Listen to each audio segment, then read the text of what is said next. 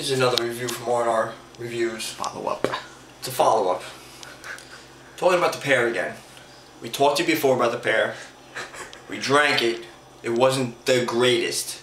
But this time, we chilled it, like it said in the little manual it comes with. That little card, it actually said to chill it.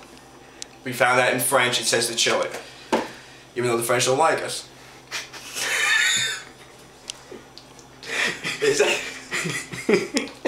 It's actually very good chilled. We're trying to drink it all tonight so we can get down to the pear. We want to eat the pear. But how could you get the pear out of that little bottle? I'll explain to the people. Okay, this is what you gotta do. Tell them what it said on the French website. It says okay, listen. They grow the pear in here, okay? On the French website. But to get the pear out, you have to use A special tweezers, tool. special tool. We're gonna use a knife. We're gonna cut it up in little pieces and shake it out of the bottle. Listen, we're from Jersey. That's how we figured of doing it, okay? But listen, I want to get this done. We're gonna drink it all tonight. We're gonna get the pear out. When we're getting the pear out, we'll come back to you.